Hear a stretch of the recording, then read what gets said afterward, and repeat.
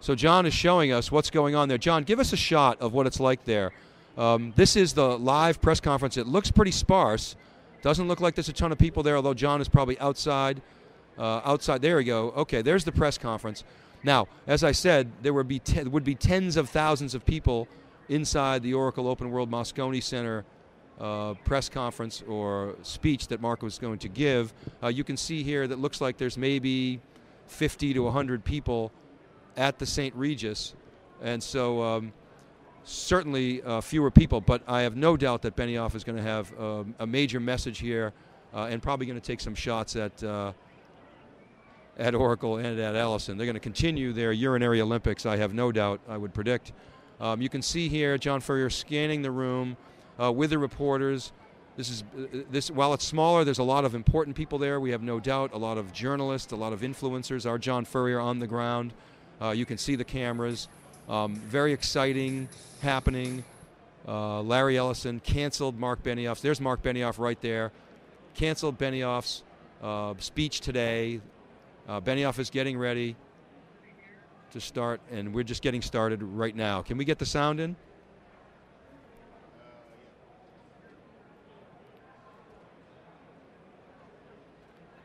At 3:30 in the afternoon yesterday, we got a phone call that we had been canceled, and at 3:30 in the afternoon yesterday, pulled this together. So I'd like to thank my team very much for doing this. Thank you. And now Oracle is saying that we can go on tomorrow at 8 a.m. When the show is over. So I want to thank Oracle for that. They also offered an 8 a.m. slot on Sunday at their new Alcatraz America's Cup facility. Thank you also, Oracle, for that opportunity. I want to also acknowledge my mother who's here. Will you stand up, please? Thank you. And she came because she is very upset with me that I pissed Larry off so badly that he canceled my keynote. So I want to apologize to my mother and to Larry. Look, we're just excited to have you here. You know, this show, Oracle Open World, has mostly been about this. It's mostly been about a next generation mainframe computer. And the disappointment for me is that when I was at Oracle, when we used to put on Oracle Open World was about ideas and the industry and what was next happening, you know, and what we could get excited about and motivated about. And, you know, it's just my personal philosophy that this is not the next great thing in our industry, that there is something really exciting happening in our industry, something amazing that is happening in our industry, something spectacular that we need to tap into, that we need to connect to transform our industry, to get away from proprietary hardware, to get away from the proprietary software, and to move into something that we call the cloud. And I think that that's the fundamental premise. I think that's why, indeed, we were canceled this morning. You know, that's not the message that Oracle wants. This is the message that Oracle wants. I respect that, you know, but we're not here to sell more computers this morning. That's not our premise. Our premise is to do something else. It's to open a door for you, to show you a new world, to show you an opportunity, to create a new industry, to create growth in our industry, to create jobs in our industry, to create an economy in our industry. Because at this incredible time in the world, that's what we need. We need advancement. We need these new ideas. We need to get back to growth, and I'm going to show you how to do it. Now, before I start, Salesforce.com is a publicly traded company. This is our new banned safe harbor statement. And you can see here, this presentation is covered by the safe harbor. Benioff this is also on our website. For 13 years now, we've been marching on stages and restaurants and venues all over the world with this message. The world is changing, that we can step away from the proprietariness, from the lock-in, and that we can move to a new open world. And we can do that through cloud computing. And the market has rapidly responded to us. Of course, we'll do more than $2 billion in revenue this year. We now have more than 100,000 customers who are using Salesforce's services worldwide. How many people here are Salesforce customers? Do we have any here? All right, we have a few. Fantastic. And we deliver now 36 billion transactions a quarter to our customers all over the world. And Forbes magazine just chose us as the #1 most innovative company in the world. It's not just a new technology model to us. It's not just a new business model to us. It's also a new philanthropic model. And here at Oracle Open World, our booth is not a technology booth. It's a philanthropic booth. And we've been inviting Oracle Open World attendees to do something, which is to participate in our philanthropy, to join us, and to help to build a better world right there at Oracle Open World. And that this model of that you can take 1% of your equity, 1% of your time, and 1% of your profits. And today we run over 10,000 nonprofits for free. We deliver hundreds of thousands of hours of community service, and we've given away more than $24 million in grants. Okay, next slide, please. Oh, sorry, I have a clicker. Look, we have strong growth in this industry in the cloud. That's why the cloud is so important. You look at companies like Apple, like Amazon, like Google, Groupon, Salesforce, Facebook. We're creating jobs. We're creating new ideas. We're creating innovation. And that's empirical. And that's what I love about my job. What I love about my job is that when you create this new technology, when you create this new advancement, our industry moves forward. You know, we moved from the mainframes led by Thomas Watson, and then we moved into the mini computers led by Ken Olsen at DEC. And then we moved into PCs with Bill Gates. And then we've moved into cloud computing, really led by Google and Larry and Sergey. And then we were able to move into the mobile cloud computing by the really great Steve Jobs. Amazing. And now we're being ushered into an amazing new era by Mark Zuckerberg. Incredible, a social revolution. It's a bigger, more exciting opportunity than we have ever seen in our industry before. And this social revolution is actually how our team, and I want to talk about that today, and I've changed my keynote just to talk about this, if you want to call this a keynote. I want to change my keynote to talk about how we were able to use this new technology to turn on a dime yesterday, starting at 3:30, to get this facility, to put this together, to get the word out, to let all of you know that this is what's happening right now. I don't think we could have done that 2 years ago, or 3 years ago, or 5 years ago, but we can do it today. And it's that same technology that's bringing down countries in the Middle East. You look at what happened in Tunisia, you look at what's happened in Egypt, you look at what's happened in Israel, you even look at what's happening now on Wall Street. You know, this is the power of the social media. This is the power of the social technology. It's the social technology that is shaking our industry at a core. And it's our opportunity to grab that social technology and transform our own lives and our own businesses and our own industry to create something new. Forbes magazine's cover story this week is all about that. It's not about hard power. It's not about soft power. It's about social power. And it's really about that you have to listen to customers and employees in a whole new way. And if you are not listening to your customers and employees, if you are not paying attention to what's going on with them, then you will face what HP has faced. You will face what Netflix has faced over the last several weeks. We've all seen that. You look at the precipitous decline in their equity value at Netflix right after the CEO issued his blog. And 27,000 of his customers went to the blog to comment on it, drove his stock price down, and transformed his industry and his company in a day. That's social power. And that's what we can do in our industry today. This social revolution is changing all of our lives. How many people in this restaurant are on Facebook or Twitter? Raise your hand. Everybody. It's amazing. You know, 22% of our time today, of internet time, is social. And these social networks are really grabbing the internet, they're shrinking the internet, they're transforming user behavior. We can see that. We can see the web is shrinking, it's being absorbed by great companies like Facebook. We're going to hear in a few minutes from Facebook's Chief Information Officer, who's here today to support us, Tim Campos. And we're going to hear how he has been able to take this technology to transform the world. We're spending 4 hours a month on Facebook. The web is dying. 4 hours a month social networks on are Facebook. taking over. The web is dying. And it's The accompanied social by networks are taking Tangent, over. And it's accompanied incredible by Tangent. synergy with mobility. An incredible synergy with mobility. Look at this. We're spending more time on our mobile devices accessing the web. More time.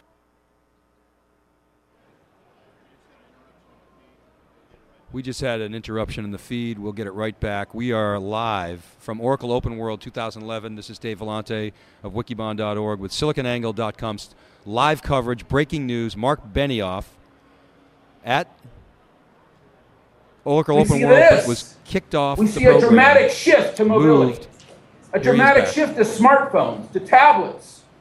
And PCs are dying off, and notebooks are dying off, and we get this next generation of devices. This is what's happening in our industry. This is what's exciting. This is the change. This is the transformation that we need. The social technology, the mobile technology, it's the cloud technology. This is a social revolution, and it's also about developers. How many people here have bought an app on Apple's App Store? Raise your hand. Of course, everybody. But look at this. The Android App Store, the Apple App Store, the Facebook apps. Millions of apps emerging in marketplaces and in next generation technologies and in new platforms. This is a social revolution, and it's not just about the consumer. It's not just about the consumer, it is about enterprise. And it's about enterprise, and you look at CIOs embracing this and saying, we want this. We want this change. We want this transformation. But is that what we're hearing at this conference? Are we hearing that the future of our industry is social, that the future of our industry is mobile, that the future of our industry is cloud? I suggest to you, it's a contrarian position. It's a contrarian position that caused the canceling of the keynote. That caused the canceling of the keynote. That it's these very forces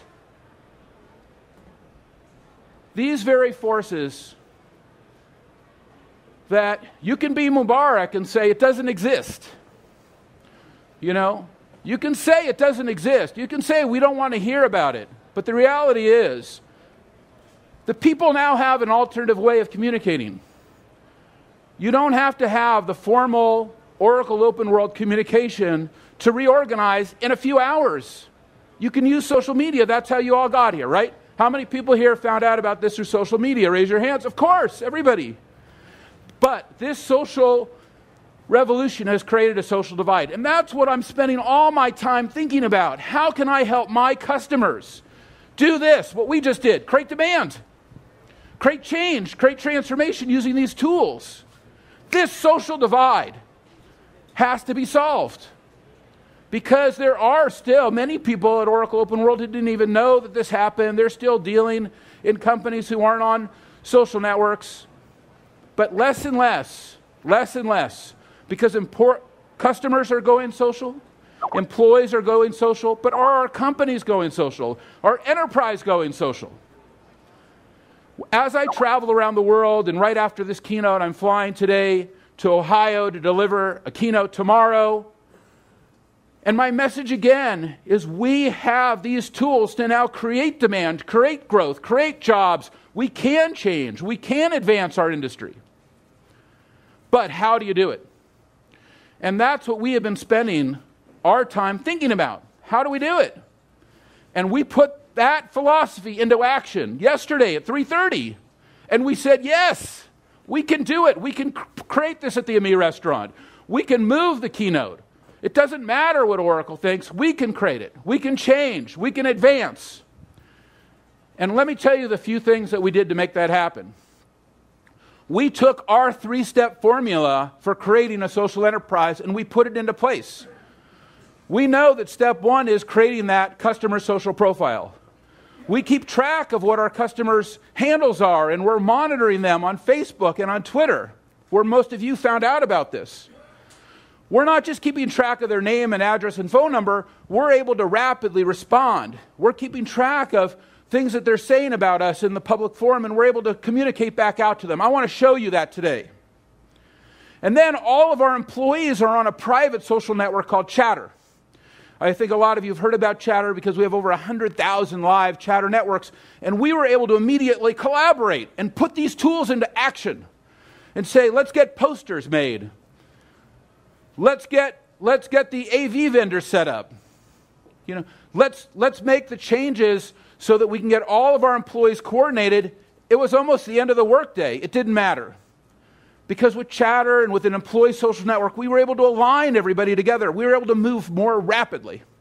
And then 3, we were able to reach out to our customers through customer social networks and through our product social networks and say, wow, are we going to fill an empty restaurant?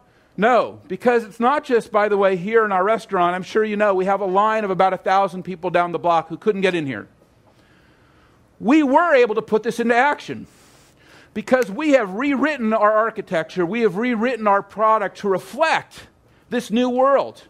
We created a new service called data.com so that we can keep track of everybody's current information. We created our own database as a service, database.com, and since our Oracle, and since we announced it a year ago at our Dreamforce conference, and we brought it live, database.com now has 5,000 databases that it's managing for customers all over the world, just in the past few weeks since it went live at Dreamforce.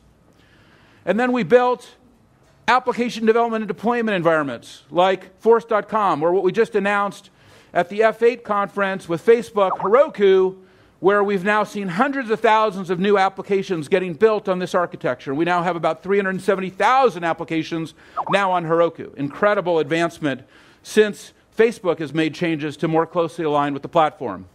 And then our Sales Cloud, our Service Cloud, our Radiant 6, our Marketing Cloud, our App Exchange, our social layer.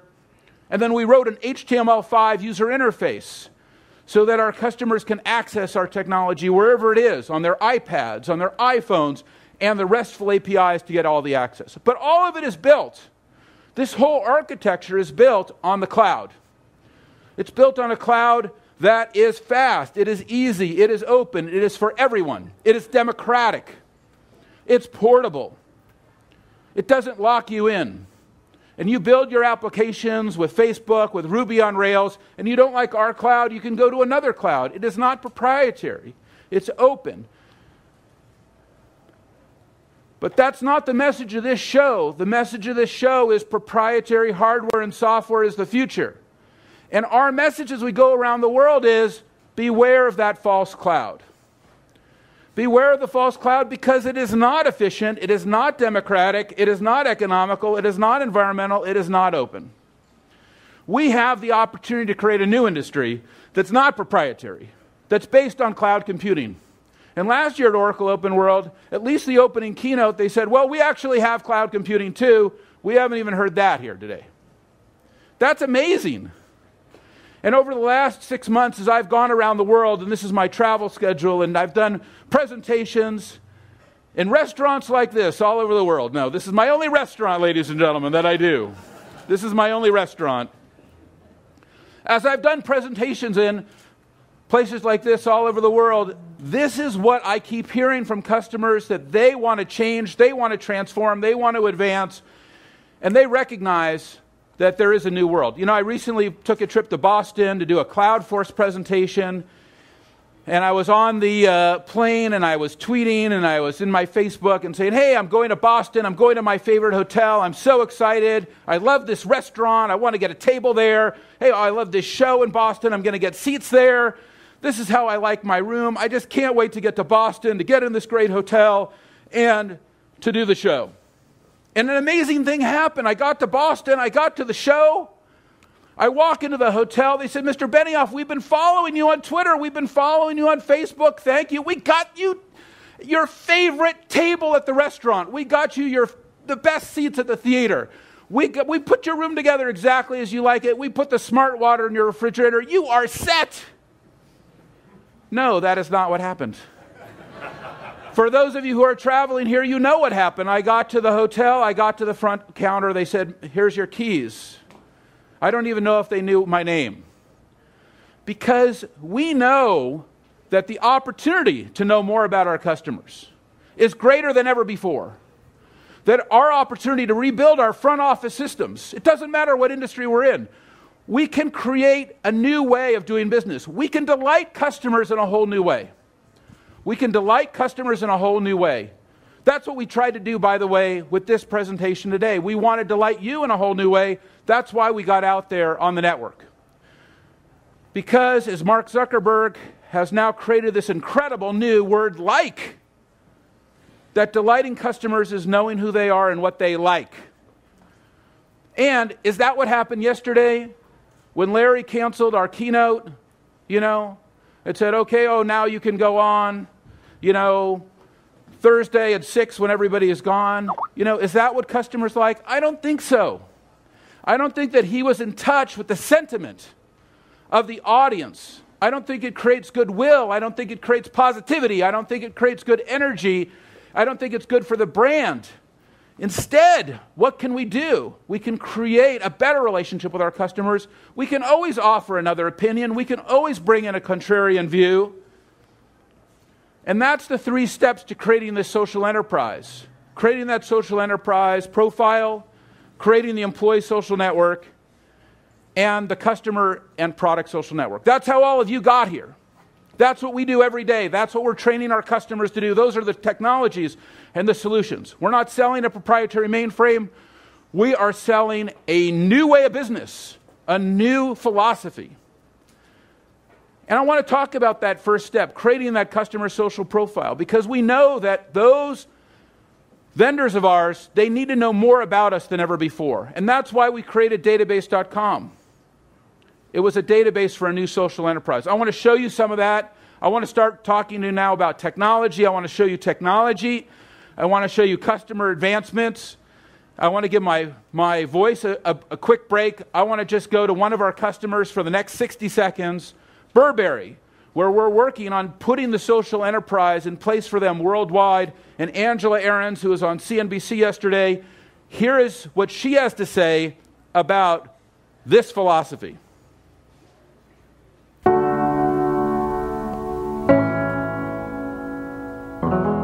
The faster we move forward, it becomes Angle, even live, more critical Oracle to Open look World, back covering the Mark and never Benioff forget who we keynote, are and never forget where we came from and moved across and the what street, made this canceled by brand such a Oracle. great global Listen luxury in. brand today.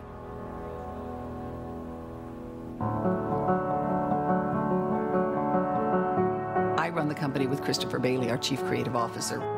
We had a vision, and the vision was to be the first company who was fully digital end-to-end. We are partnering with Salesforce to now take that vision and build this social enterprise. The experience would be that a customer would have total access to Burberry across any device, anywhere, and they would get exactly the same feeling of the brand, feeling of the culture, regardless of where, when, how they were accessing the brand. Everyone now can come into Burberry World and understand the journey and mission that Burberry is on. And to any CEO who's skeptical at all, you have to. You have to create a social enterprise today. You have to be totally connected with everyone who touches your brand. If you don't do that, I don't know what your business model is in 5 years.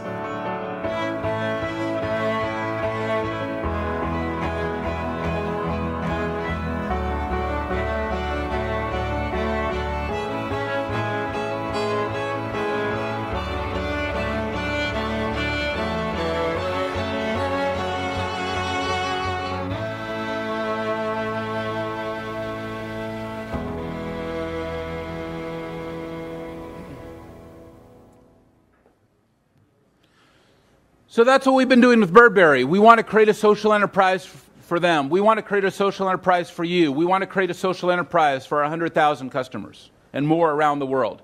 We want to show them these tools. With Burberry, we're showing them how to use Chatter, how to connect their stores, how to connect their SAP back office applications. We're showing them how to connect into their Facebook page or their Twitter and to create these social enterprise profiles and bring in their investors and their stakeholders and everybody necessary to create a Burberry social enterprise. And that power of creating that social enterprise profile is then complemented by how do we mobilize all of our employees? We've demonstrated we can do it. Now we want to show our customers how they can do it. There has never been a better way, a faster way, an easier way to collaborate in the enterprise. Pioneered by Facebook, we need a Facebook for the enterprise. Why do I know more about these strangers on my Facebook page and on my Twitter page than about my own employees, about my own friends, and in many cases, my own family? It's the nature of the technology that's so amazing. So how do we put that in place so that we can have that collaborative power right inside our companies? And that's why we've been so excited to see so many companies now embrace this. 100,000 paying Salesforce Chatter customers in about a year. We've seen Chatter become the leader in these employee social networks with profiles and status updates, all the things they expect on Facebook, but deeply integrated into their business processes with the security and scalability and trust that they expect from us. And I want to show you that now, and I've asked our Chief Marketing Officer to join me up here. Craig Swenson is our Chief Marketing. Would you give him a round of applause for coming out here this morning? Craig, welcome. Great to have you. Thanks, Mark. Thanks, Mark. So we wanted to give you a quick demonstration of this latest technology, social collaboration for the enterprise, which is, of course, Salesforce Chatter. So what you're seeing on the screen right now, many of you who have seen this who are Salesforce customers in the room, this is the Salesforce app. This is the employee social network inside of a company. You can see in the upper right-hand portion of the screen. We're in the Chatter app for starters, and that means all the core functions of social networking are represented. The profiles, the feeds, and the filters, and of course the basis of every social enterprise is right here, the user profile. And so right inside of your company, right here inside of Chatter, you can see that the user profile, it looks and feels like Facebook, but it's private and secure for your company. And one of the really cool things is that with Chatter, in employee social networking, not only can you follow the activity of colleagues around your company. So for example, not only do you have this private and secure social network inside of your enterprise, following your colleagues' activity, but it's deeply integrated with all of the business processes and the data. So you can follow your customer accounts, or you can follow your big deals, or you can follow your critical support cases. And then what happens is that everything you've registered interest for, everything that's relevant to you inside of the company, it streams to you in real time right here inside of your Chatter feed. This is like the news feed for you, personalized for you, for your company. So let me give you a couple examples. Right here at the top of the screen, you can see that people are working together on an account plan. And this is not just a sales rep and a sales engineer. These are people across the company. Check out right below this. One of the amazing things that we've seen with our 100,000 Chatter networks is that different departments are working together in entirely new ways. This is a great example of sales and marketing, working together on maybe even a YouTube campaign, embedded video right here inside of the Chatter feed. Now organizations can work together socially, instead of being separated like maybe they would be with the org chart. One of the really cool use cases is executives at meetings are in touch with people back at headquarters. So people back at headquarters can be streaming information back to those executives and making them more effective right here in the sales meeting. Even the entire system is open. And that means that everything you're seeing here on the screen, nothing is proprietary and closed. Third-party systems, an Oracle financial system, can stream information right here into the Chatter feed, and it's deeply integrated with the Salesforce. Okay, we're watching the Mark Benioff keynote, Salesforce.com. As you know by now, Mark Benioff tweeted out last night, Larry has canceled my keynote. Meet me at the St. Regis. That's who they are. It looks like about 50 to 100 reporters and journalists and customers there. John Furrier on the ground. Benioff started off, he apologized to Larry Ellison. He said, I want to apologize to Larry. It was sort of a semi-apology. Yeah, it was sort of a lightweight apology. But then he went on to say that Oracle Open World is all about the next generation mainframe computer. To me, Benioff said, this is not the next great thing. We want to get away, he said, from proprietary hardware and software. We want to move into the cloud. We are not here to sell more traditional hardware and software and computers. Not here to sell more computers, is what he said. We're here to create growth.